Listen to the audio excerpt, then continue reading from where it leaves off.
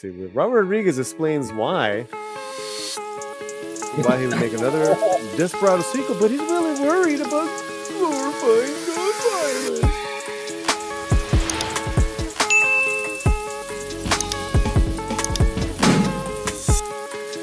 They stay away.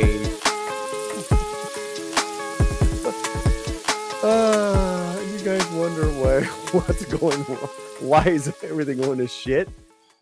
Is this why he thinks Hypnotic failed, because it glorified gun violence? I think this is why what happens when you go to work for Disney for too long, you know, doing the Mandalorian and stuff. I think he's been indoctrinated. He's something's happened to him. Something's happened to him. Okay. I'm going to get right to it, guys. Here we go, right there. They ask him, are there any other movies you'd like to revisit? I would love to revisit the Desperado series. I thought it was way ahead of its time. All right. Just remember what he said. Desperado was ahead of its time. It's really hard to do today, for me, anything with guns. Gun violence has gotten out of control. Even those are very tongue-in-cheek and kind of fun. It's just hard to do. There's always something terrible. There's always some terrible shooting, and you just go, I don't know if I can responsibly do anything with guns. I really love those films. They're so fun. They're like spy kits for grown-ups with guitar cases that fired missiles and gadgets galore. It was still made by kids. Still, the glorification of it would be hard for me to pull off responsibly. All right, panel, have at it.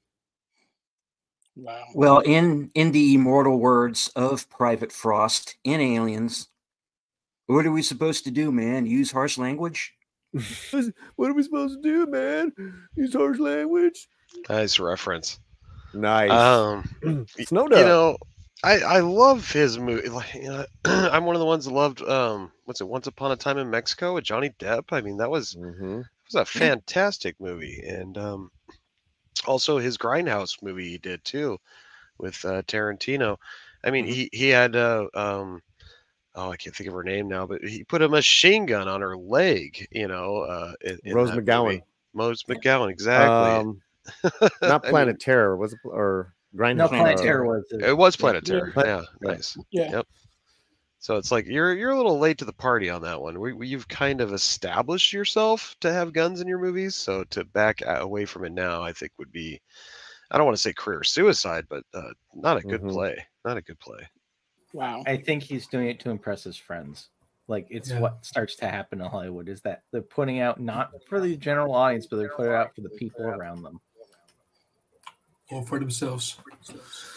So you're saying he's gone Howard Stern?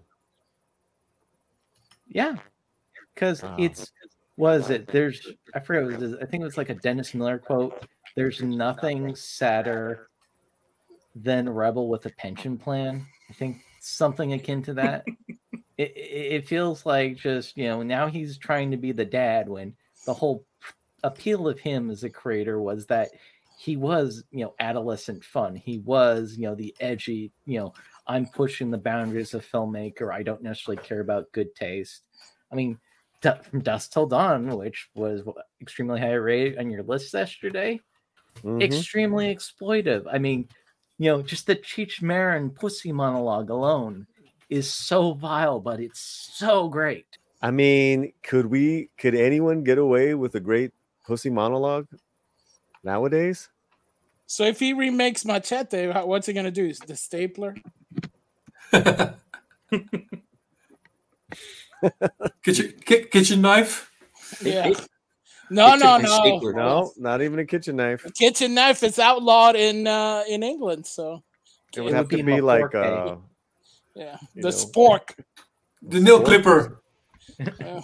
Now, wait a minute. Now that I think about it, he did a couple episodes of Mandalorian. Mandalorian uses guns and explosions and stuff that blows other, monsters up and stuff. I don't understand this type of thinking because he's basically continued to bring quote-unquote guns on just about everything he does. So I guess you just need to retire then, Robert.